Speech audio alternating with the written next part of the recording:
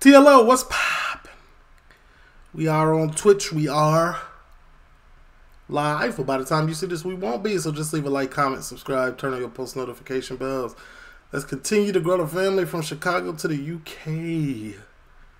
Don't forget twitch.com. If you do miss a live or you want to catch any future lives, the username is at the bottom of the screen. That first one, you see it.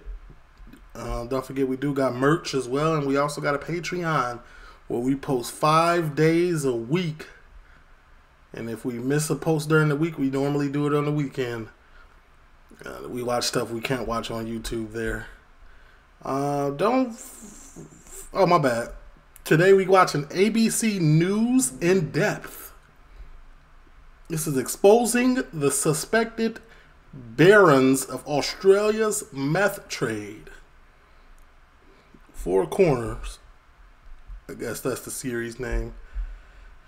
You see it, YouTube. This is the warning. I'm almost sure that some things are crazy is going to happen in here. Just know that we are here for educational purposes. You know what I'm saying?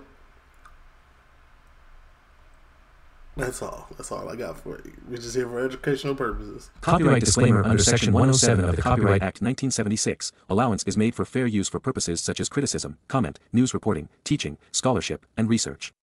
Fair use is a use permitted by copyright statute that might otherwise be infringing. Non-profit, educational or personal use tips the balance in favor of fair use. No copyright infringement intended. All rights belong to their respective owners. Talk to me then. Oh, wait a minute. Give me some sound, buddy. I've been investigating the supply. For months, I've been investigating the supply chain for methamphetamine, mostly ice or crystal meth. It's just come off a block, 2 bags here, just to show you. They're huge. Following high-level traffickers, dealers, cooks, runners, enforcers. I'm loyal to the people I'm with, and I'm aggressive and violent to protect them. Retracing the journey the drug See, this is what I be talking about, man. Around the world, you don't know who's who. This is an enforcer, they saying? Protect them. Retracing the journey the drug takes from its source in Southeast Asia to the people who control the trade there. Powerful militia and secretive Chinese syndicates. If you were to describe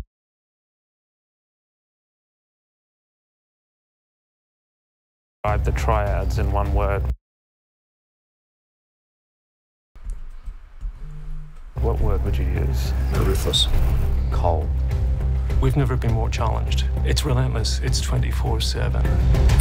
Australia is one of the most lucrative meth markets.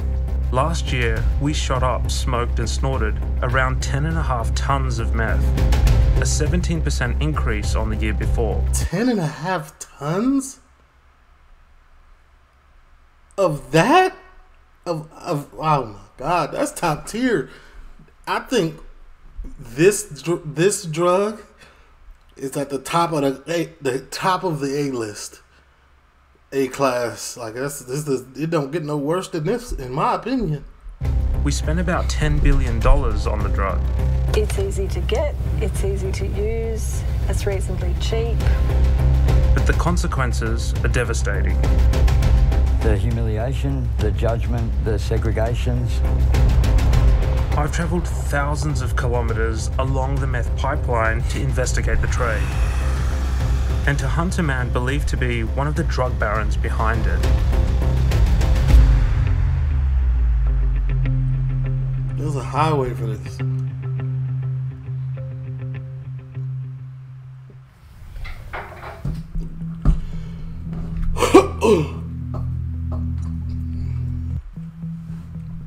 Get a new phone, bro.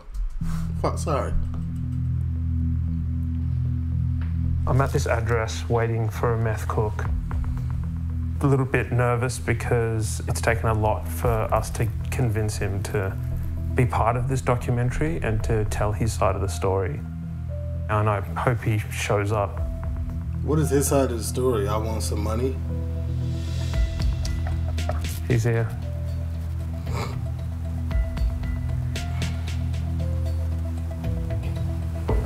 Turn the camera off. Hello. Thanks for coming. How are you? Good. Is it okay if I film? Can she film yet, or? Yes, yeah. Of course. This cook has asked me to call him Brendan. What have you got in What your Brendan bag? about to do? Oh, I just bought some product just to show you how to extend the product. I won't do a cooking show, but I can briefly explain. He says he's going to explain how he cuts his ice. What's in this tub? So this is dimethyl sulfurate, which is MSM. It's for your muscles. It's like a joint relief product. So it's good for you. It's on special right now at Chemist Warehouse, and it's something that liquefies and resolidifies at the same rate that ice does. Guys like Brendan operate at the bottom of a vast global supply chain. These are just half grams, so that's a gram. How much is that worth? For good stuff, though, straight now, it should be 300, 350. Anything cheaper would be a red flag for me.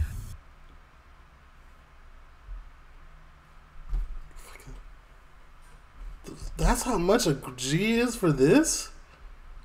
I'm oblivious to any of this. This is all new to me. I'm here for educational purposes. At a high level, commercial trafficking level, what kind of product are they dealing with? Over 50 grams is commercial quantity. So I bought some product here that's just come off a block. 2 bags here. Let me sit up. They're huge. The scale and difference is, yeah, it's quite massive. How much money could you make off one of those big rocks on the street? I think if you put this out on the street, you'll get rolled. 100%. I'll certainly give some more light. Cutting maximizes profits by diluting the meth with a cheap substitute to bulk out the product. And Brendan's going to show me just one part of the process. And you make what is called a boat. Let me stop you there, buddy. Whoa, now y'all doing a lot right now.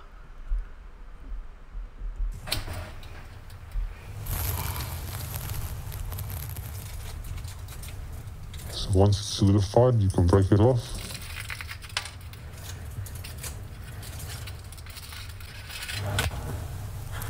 Look at these little shards. If you look at the little packet earlier, it's pretty consistent. Almost identical. And you could make big amounts of this for $20. And just go straight in.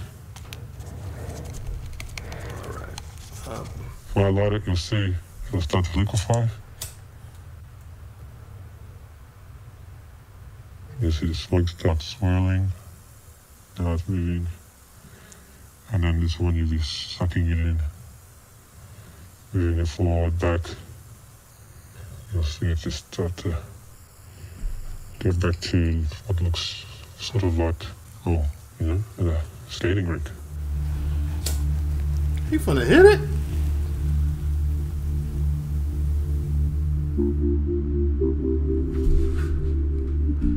Australia Clearly gonna have to pull my editing together for this. here is a key market. We're among the world's biggest users. For the past 10 years, outreach workers Jane and Mike have seen the havoc firsthand. On the street, there's more chaos. There's a lot more engagement with police. Hopefully that's it. There's a massive increase in what we call drug-induced psychosis, or they might call it DIP. Jane says ICE has taken over. And I would say 95% of my caseload is now meth users. What are your thoughts on that? They spot a rough sleeper, Jane. I'm telling you, bro, this is one of the craziest drugs that I've ever personally come across. Because I'm in Florida right now, so you see this genre of user, and they're nothing like any other genre of users. It's the craziest thing. Jane used to work with. We can ask him. His name's Matty, and he says he'll meet them in a nearby park. He also tells Jane and Mike he had a hit a few hours ago. He keeps saying he's going to go, and then he gets distracted and does something else. But anyway, And if he doesn't come in 5 or 10, I would guess we'd be here for hours. Time doesn't have much relevance here. Eventually, Absolutely they catch not. up with him. You driving? How are things going for you at the moment? There's something going on here. My psyche is picking up on it. Matty's paranoid police are coming for him. No, he's just a homeless bum, no one. He insists on going somewhere private. Okay, what about snap, crackle, pop? After about an hour and a half, he's ready to talk. How's today been for you? Now y'all about to see. Look, this is the client. This is them. Hold on now.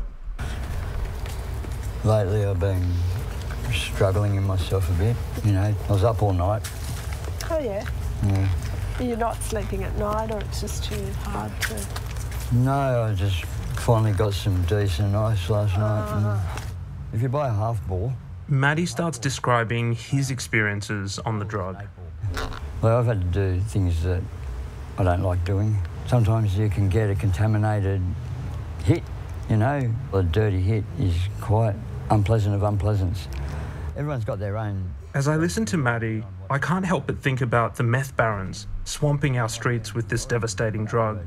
And it can take a life, possibly at the extremes. I want to know who's behind it. Yeah. Bro is down horrifically.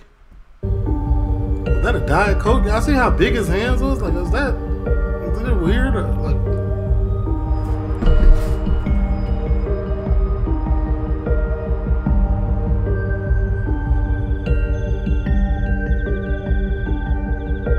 I keep hearing about a guy who's suspected of being behind some of the large meth shipments hitting our shores. I've been trying to get his name for weeks. So far, no luck. It's not gonna be I've decided if I really want to find him, I need to understand his world.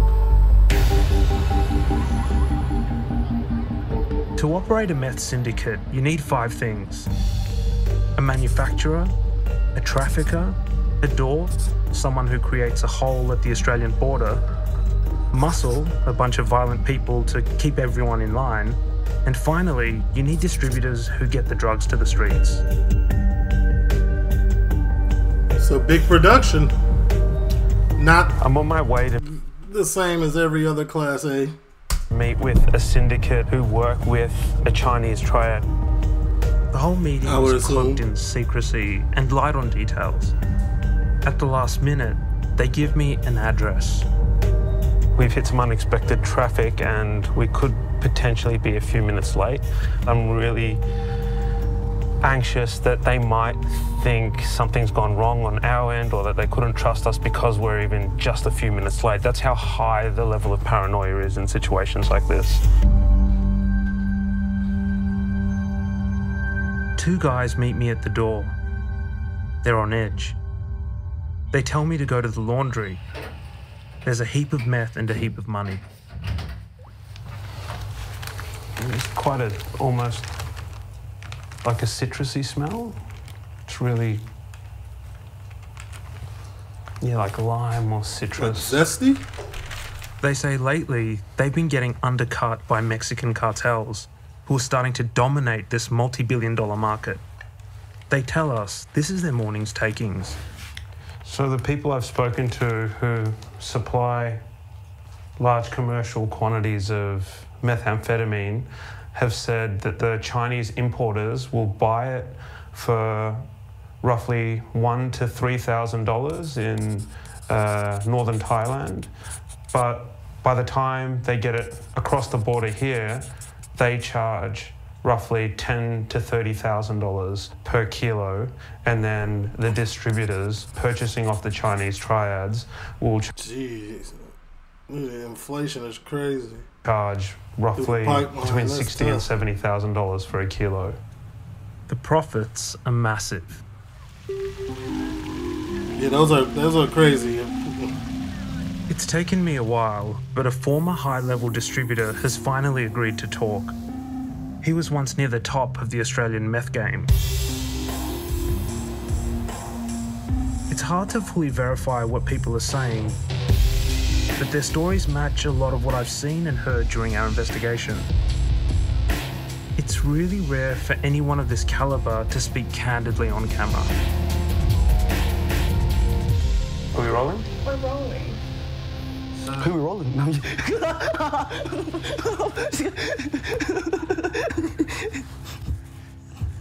He wants to be known.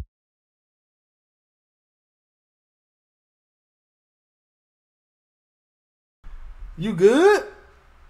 You okay, bud? That was like a little tweakerish. Known as Jay. He's done time for trafficking, and he started dealing when he was 14. I'm more worried about how I'm going to put food on the table. And Jay says he started selling weed. On a daily basis, I was getting like at least 70, 80 phone calls. Like, I couldn't even sit down to have pop a meal. You know. The authorities say that... He tells me he moved up the chain, selling to other dealers. Then, a distributor offered him some meth. They asked me how long was it I was going to take to actually move the product, and I told them I don't know. Because honestly, I didn't know what I was capable of. And yeah, it took me 2 days, less than 2 days. Soon, Jay says he was making 30 to 40 grand a week. Were you ever tempted to touch it? No, not really, because just seeing everybody else having the downfall and everything else, it's disgusting, man. What makes it disgusting? The fact that people see that as a priority. I've had clientele where, for example, they have the kids running around in nappies and everything. The nappies hasn't been changed in the past 2-3 days. Instead of them using that financial funds on their own kid, they'll pass it to them. And it's just like, man, it's just, yeah. But that's class A's for you though. Any of them. That's how the users are when they real bad, strung out. Didn't that spin you out though? That yeah, they were paying you and yeah, but it did. But you still served them though, didn't you? Then if they don't grab it from me, they'll grab it from elsewhere. Which they'll grab from elsewhere. Someone else could probably give them shit a product that's even lower grade, like percentage than mine, so they're not even getting the money's worth. Things have changed. That's how a lot of trap dudes. Trap dudes, they try to correct their moral compass by saying that, man, I might as well do it because if somebody else do it, they might get a bad batch. At least I know I got caught. Like that's the moral trap dude's script. You know what I'm saying? Changed since Jay was in the game. A kilo was a large amount of product, you know. Whereas now we're talking about half a tons. Man, the triads. That's where the triads come in. With triads, is contracts. For example, what you can capable of doing and what you promise them, what you can able to do, and yeah, keeping your word to it and whatnot. Otherwise, they just cut you off, and if not, then everything comes with consequences and everything else. Like, you know what you signed up for. Bro talks really, really fast. They know what they signed up for. One of Jay's associates says the triads guarantee delivery. If a shipment is lost, they wear the cost and send another. For years, several of those triads operated in a lucrative network called The Company. I've heard that the suspected drug baron I've been looking for has been working with what's left of that network.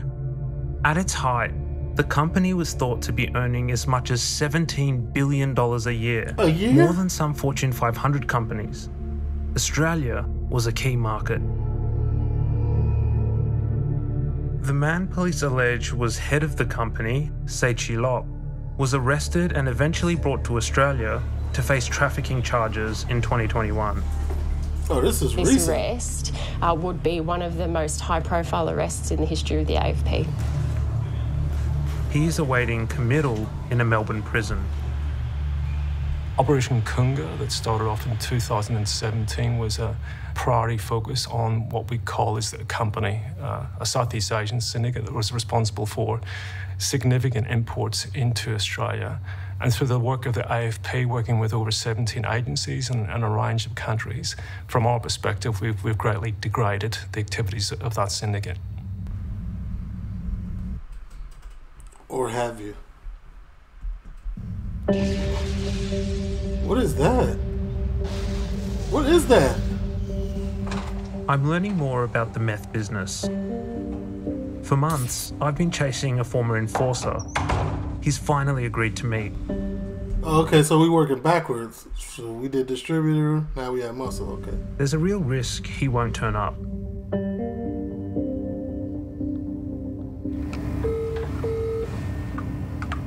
Hello. Johnny, are you here? Yeah, I'm here. There's only one form of regulation within the drugs trade: violence. I'm loyal to... And around the world, you can't doubt nobody's prowess for violence.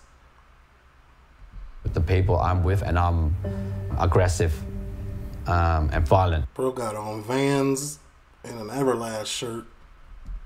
To protect them. I believe him. Johnny served 16 years in prison for hacking a man to death with a samurai sword.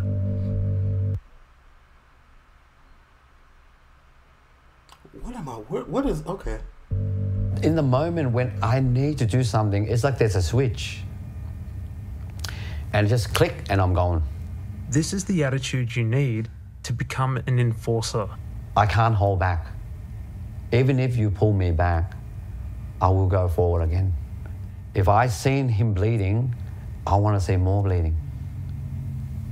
But that's not normal. That's demon time. Exactly. I want to know how someone becomes muscle for a triad. Johnny tells me his life flipped in his early teens. We're really loving family. I was a good kid at home. It is a big... He says he started hanging out with a troubled kid, and within months, Johnny and the kid were roaming the streets, getting into fights. I always tell people this, bro, and a lot of if you look back, you can see the gravitational pull of evil and to do bad is much greater than to do the right thing, bro. If your mind ain't right, it can be corrupted. Name us White Rose. In Asian culture, White Rose means death. Another incident happened. Johnny says he got a reputation for extreme violence, and that led to prison, where he met a senior triad. If you could only use one word to describe the triads that you've met, what would that word be? Cold. When you sit with him, you talk to him, you looked at him, you can actually felt that coldness from him, then the power. He's a gentleman. He tells me more about the triads. They very well organized. To them, business is more important than violence. They only use violence only when they needed it, but it's someone else is doing it, not them, which is smart, right? I've heard from other sources there's a hierarchy amongst triads. Plausible liability, triads right? report to Sydney, Sydney to Hong Kong, Hong Kong to Macau, and Macau to mainland China. I wasn't trying to make a name for myself. I asked Johnny to confirm, but he doesn't want to talk about it. I asked him about Seichi Lot, who's also known as Sam Gore. Police are making a big statement about the recent arrest of one Chinese triad called Celot. Okay. Yeah. And they're saying that they've got the godfather of the whole of the southeast. Yeah. What do you make of that? If they was the biggest person in the organization, and then now they get busted, how come their organization still stands still? Who's running them? People are consuming almost as much meth. It's like Hydra. You can catch one person all the time, but somebody's right there. There's always a replacement, especially in this type of industry where billions upon billions of dollars are on the line. Yeah, no. As when the company was allegedly operating under Seichi Lot. And what I'm hearing is the rumored drug baron I've been investigating is helping to keep the meth flowing. People are telling me if I want to find them and understand their trade, I need to go to Southeast Asia. So you gonna go?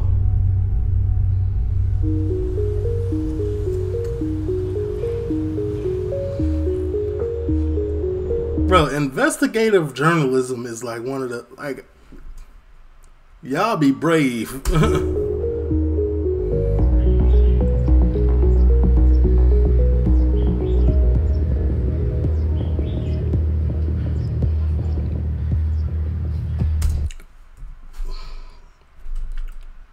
Does he have on a button-up shirt, long sleeve, with camo shorts higher than knee, and boots?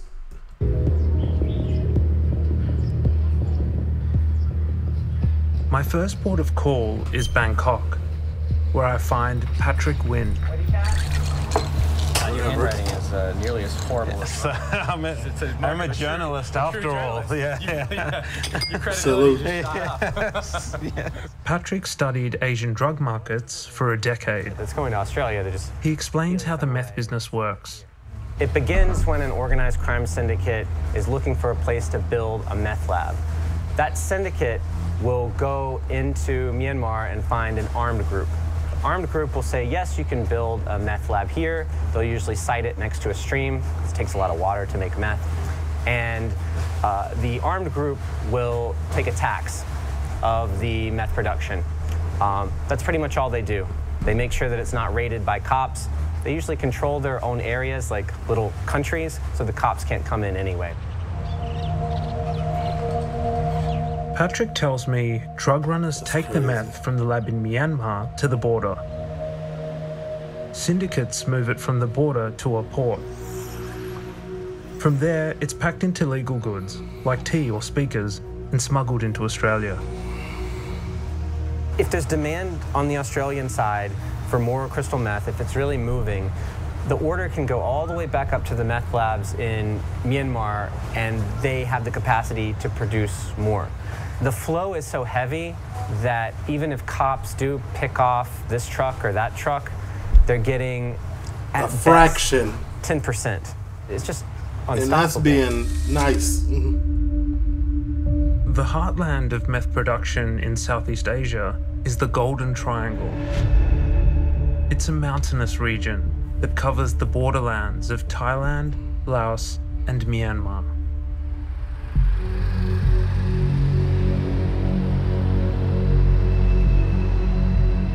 It's rush hour in Mae Sai, northern Thailand. Authorities are on high alert. They're looking for drugs, mainly meth, that might have slipped across the border. Border areas like this are where the vast majority of drugs enter Thailand. This is one of the front lines in the global war on drugs. The day before we arrived, the Thai military shot and killed 15 meth smugglers trying to cross the nearby border. Wait a minute. It was that critical? Like, I'm pretty sure jail in Thailand for smuggling that carries a large sentence, and like the jails are definitely overcrowded and they're very violent. So I could imagine people would be like, I ain't going there. Let's swap it out with the police.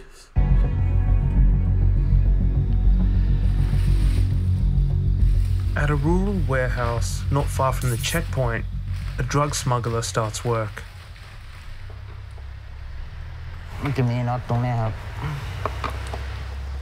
Panel by panel, he shows us how he readies his scooter for an illicit cargo.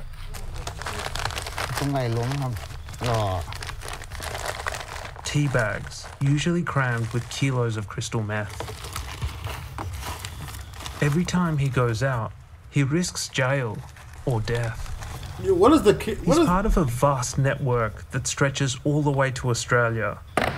Are they gonna tell us the sentence for trafficking that in Thailand? That's crazy. A dark highway of drugs which has risen more than 500% in the past decade.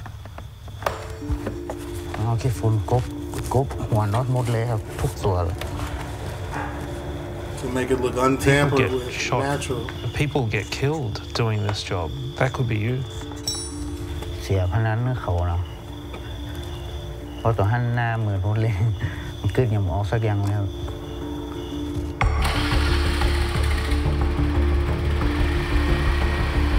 didn't even screw it down all the way. He's just one of many people who make a living on the edges of the Golden Triangle's multi-billion-dollar meth trade.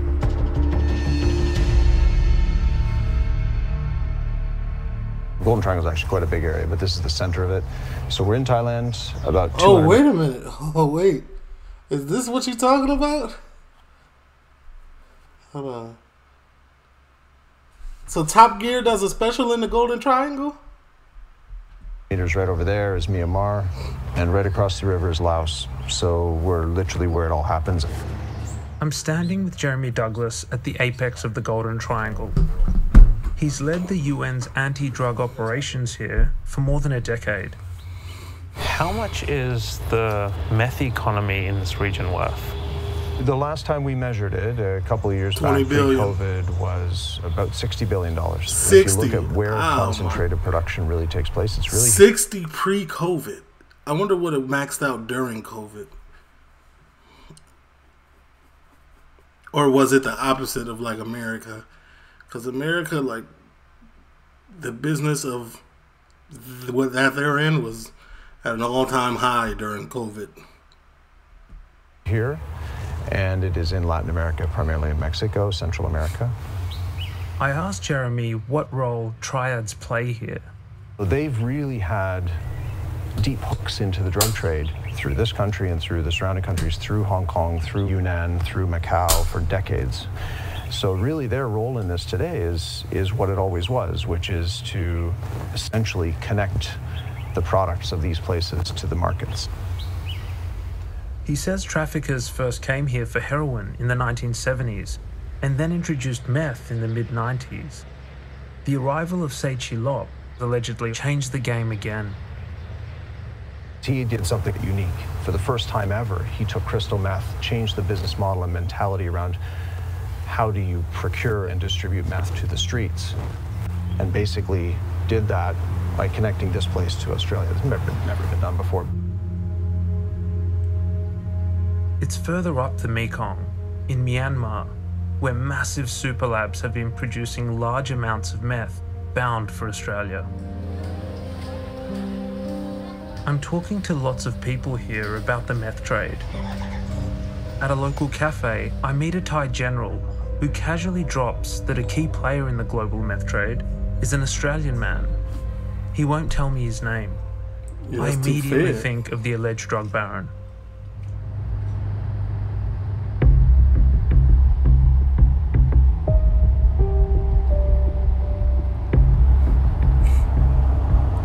We've actually managed to find someone who currently works in a crystal meth super lab. It's incredibly rare access, and he's speaking to us at great danger to himself. We're on our way to meet with him right now. Walter? Jesse? I've been brought to a house on the outskirts of the border town Mai Sai.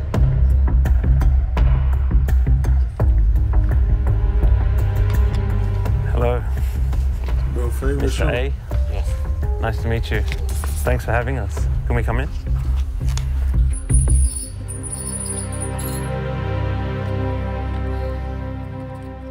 What exactly do you do for work? ผมจะทำหน้าที่แบบพ่อครูเขาเรียกมาสเตอร์เนาะมาสเตอร์เขาจะผลึกเป็นไอซ์แล้วเขาจะเข็นออกมาห้องแลบฮะแล้วให้ผมซีนแพ็คถุงฮะ So this is literally Jesse Pinkman, and he working for Walter. แล้วก็นำส่งประเทศไทยฮะ How did you get into this kind of work? ผมเล่นกีฬาฮะ Used to be an athlete. That's the answer? A used to play the popular Thai sport, sepak takraw, at a high level, but got injured. แล้วประสบอุบัติเหตุขาเสีย You're giving too much info, man. They can definitely probably pinpoint who you are off that. He says he started using and selling meth. He was taken in by a former teammate's family, who put him to work in a meth lab. How much drugs do they typically make?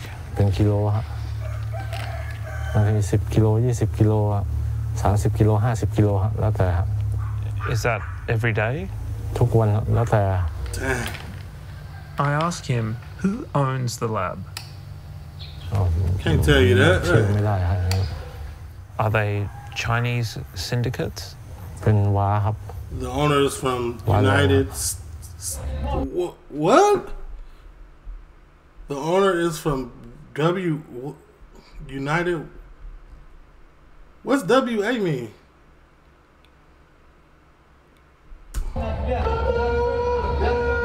Oh, okay. United... Okay. That's still peak.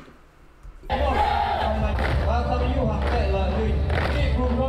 army United involved. Wa State Army are an ethnic militia that profits enormously from the meth trade. The Wa are a people indigenous to Myanmar and China. A lot of the super labs are on United Wa State Army territory in Myanmar's Shan So State. they cool with it then. They're backed by Beijing, which turns a blind eye to Chinese organized crime plying their trade on Wa land.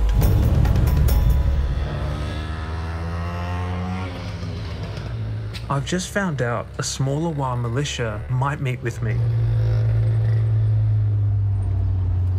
They're called the Wa National Army. After several hours, I'm near the Myanmar border. We're in Ban Rak Thai, waiting to meet with someone from the Wa National Army who'll hopefully begin to escort us across the border into Myanmar. I don't have a lot of faith that we will get across the border tonight just because we're losing light rapidly. Yeah, and at night things get spooky. Fixer is on the phone pleading with whoever's on the other end of the line to get us across. Hopefully we will. I'm not identifying our fixer because she works on both sides of the border with some serious people. After 15 minutes of wrangling, she has news. What do you think our chances are? We can cross, but tonight? We cannot cross tonight. We cannot cross tonight. Yeah, but we go to talk to explain that to see Okay. if we can cross tomorrow 6 o'clock. Yeah, so you, AM? even tomorrow's up in the air still.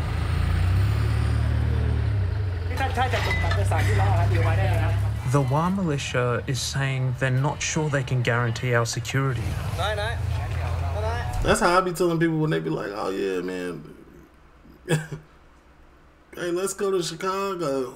Let's go to Chicago. You could take us to blah, blah, blah. No, I can't do nothing. Because I can't guarantee your security. And I don't want you looking at me like, oh my God, we getting robbed. Help. And I'm just looking back like, I'm getting robbed too. What you mean? Like, no. Then they have a change of heart. We've just been told that we can cross at 7 a.m. tomorrow morning. They were really nervous about the tense political situation at the moment. It's a very quiet town now. It's around 10 o'clock, and I've seen 2 police cars kind of patrolling the area, so we're hopeful that everything's calm tomorrow morning and we can actually get across.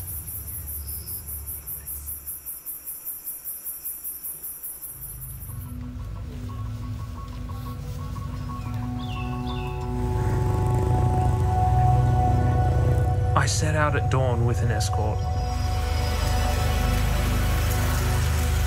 We stop a few hundred meters from a Thai military outpost. If they see me, there could be trouble. We're about to cross the border into Myanmar. It's been extremely difficult trying to get access into the country because a recent wave of violence has inflamed the civil war there. This volatile region has different... I was just about to say it's volatile, but you said it before me. Ethnic groups fighting for territory, and it's also where Australia's meth is produced. They tell me this is the first time international media has visited this base. They got the Kalashnikovs, AKs. Nice to meet you too. From the ABC. Okay. This is Colonel Lu Mong, local commander of the Wa National Army. You sure? Bro got on a commander top, but a recreational bottom. You know what? Let me chill. How close is the fighting? Fighting over there อยู่ทางนู้นนะครับอยู่ทางนู้นมัน Not too ไม่ค่อย far. ไกลมากเท่าไหร่ประมาณสัก4-5 กิโลแค่นั้นเองแล้วก็ถ้าเวลาเขายิง Let's say wind behind me. กันเนาะเราก็จะได้ยินเสียงครับได้ยินเสียงปืนใหญ่ยินเสียง What can you hear? จริงถ้าบางทีฮอมาก็ได้ยินครับแล้วก็จะได้ยินเสียงปืนใหญ่อะฮะ Lu Mong has about 200 fighters living here. I want to know how close I am to the source of meth production in Myanmar. Does the Wa National Army receive funding and support from the United Wa State Army?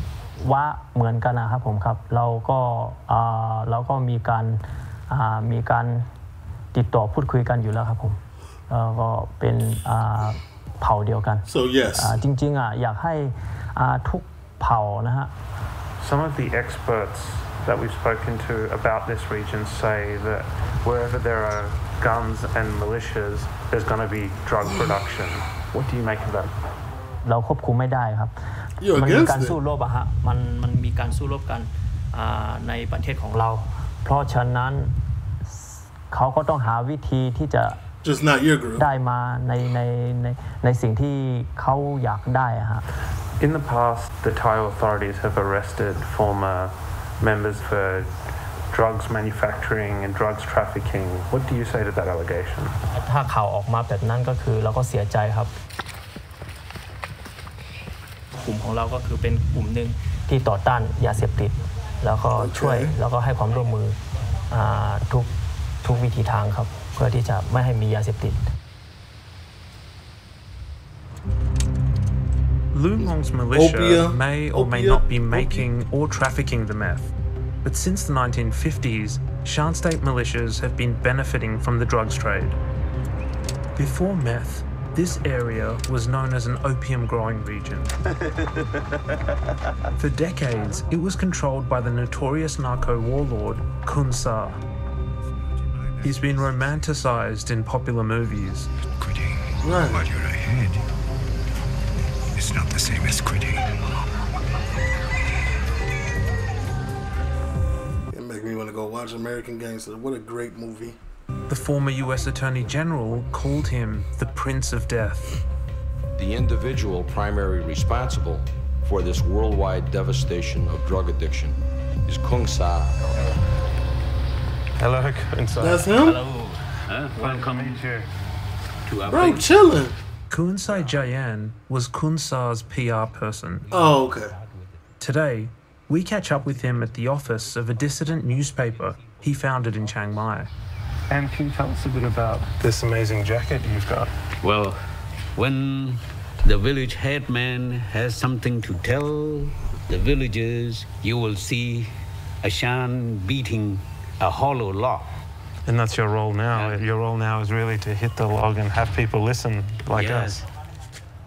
Most of the Shans, He says today's meth trade runs the same way as the opium trade did in Kun Sa's time. To fight against the Burmese government, we didn't have any foreign government supporting the Burmese government. Opium trade did in Kun Sa's time. To fight against the Burmese government, we didn't have any foreign government supporting us. And the only source of income for us was opium, which is already there.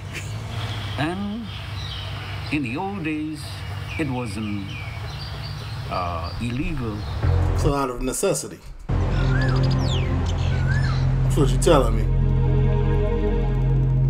Kun Sai says the real winners weren't the Shan. They were the Chinese and Laotian generals who controlled the trade. Journalist Patrick Wynn says the syndicates running the superlabs in the Golden Triangle are usually Chinese. They might be triad affiliated, they might be full-blown triads, but they don't have to be. These people are interested in business, and their sons and daughters go to nice private schools, and they live in normal neighborhoods, and they're just really good at moving things from A to B. It really comes down to that. What exactly does the meth economy in Australia fuel in this part of the world, in Myanmar specifically? So when someone goes and buys a bag of crystal meth in Australia, they're fueling a long chain that goes all the way back into the Golden Triangle, into the mountains of Myanmar. You have made a Chinese organized crime syndicate a little bit richer. You probably partially funded the purchase of everything from weapons, medicine, asphalt to pave roads in an impoverished part of Myanmar. So, I mean, it actually helps prop up Myanmar's junta as well. The who? After months of digging, phone calls, and late-night meetings, I've got the name of the suspected drug baron. I discover he may be living in Vietnam or Cambodia. And I learn police are investigating him too. With a name, our team gets this Facebook video. His tattoos help identify him. They're exactly what you'd expect of a senior figure in the Asian organised crime world. But his name is Daniel Rodney Badger.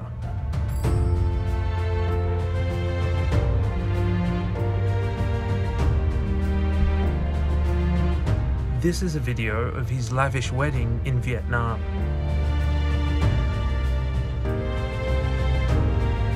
Badger is on the Australian Federal Police's high-value target list. Is he? Bro, look, happily just married. Is it fair to say that you'd have to be one of the major drug importers to be classified under that high-value target list? Yeah, there's a range of factors to consider, but that would be one of the key factors, yes. We're sitting in AFP headquarters. There's a room, an ops room in this building, a windowless room, and we have pictures of all of the high-value targets on the wall, and we're just working through them one by one and ticking them off. It's a priority focus in terms of taking them out and removing their influence on the drug trade. Daniel Rodney Badger is of significant interest to the AFP.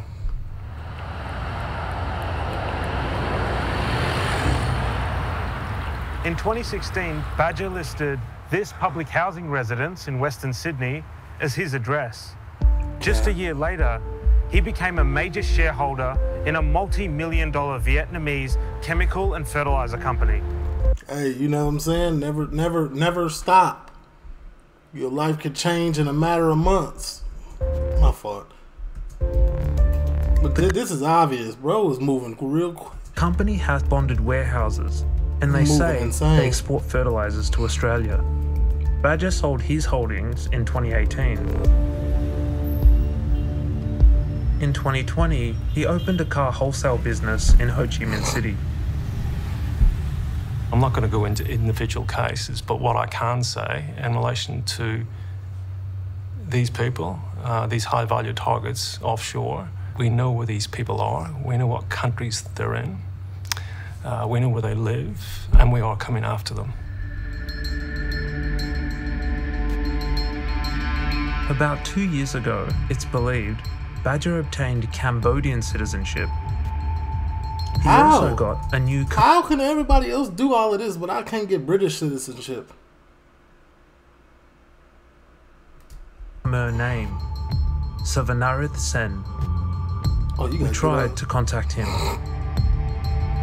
I've got 2 phone numbers for Daniel Rodney Badger, and going to give him a ring and put some of these allegations to him.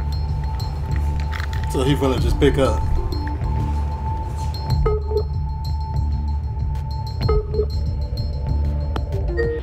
The subscriber you have called is not available at the moment.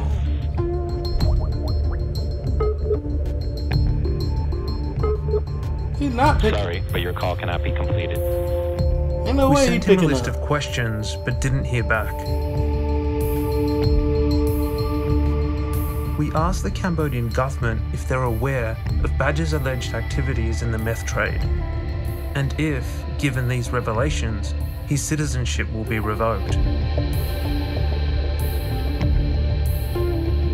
They didn't reply to our questions. Oh yeah, he flexing. Big dial. Why can't the AFP stop the flow of meth on the streets in Australia? We're having an impact. We're having an impact both domestically and internationally. But unfortunately, Australia still has an insatiable demand for drugs. International traffickers have told us that the AFP is so obsessed with seizures, they've been exploiting it as a weakness by diverting your attention with dummy loads while they import tons elsewhere. Seizures. Well, I be telling y'all that. Don't I be saying that? When we watching the UK ones, I be telling y'all, bro, they send these through, and you think this is the biggest load you've ever received while they around the corner shipping through tons of something somewhere. They be letting that happen. I'm telling, I already knew that. We knew that. It's important, preventing drugs hitting the streets of Australia. But our priority focus is on the people that are behind these drug seizures. Well, and that's what we've tried to publicise in terms of the important work that we're doing in this space. But again, I think it's fair to say we've never been more challenged. Organised crime has become more globalised. It's become more sophisticated. It's become more connected. He's humble about it. It's 24/7. Governments in the West have been fighting the flood of drugs from the Golden Triangle since the middle of the 20th century. For Australia, the front line has now shifted to meth coming in from North America. It's clear that taking out major players doesn't necessarily stop the flow. Other markets will meet it. What more could Australian Yeah, like it doesn't, because it's an opportunity for another player to be major. authorities be doing? This is no longer a policing issue when it gets to this level of production and trafficking. And I think it's one of those things that needs to have a public discussion. It requires also a response that's political in nature. It can't simply be in the back rooms and left to police alone. Law enforcement is one part of the solution. But again, the narrative is incredibly important, particularly in relation to harm reduction. It's having such a disastrous impact on our community. We need to continue to tell people about that message.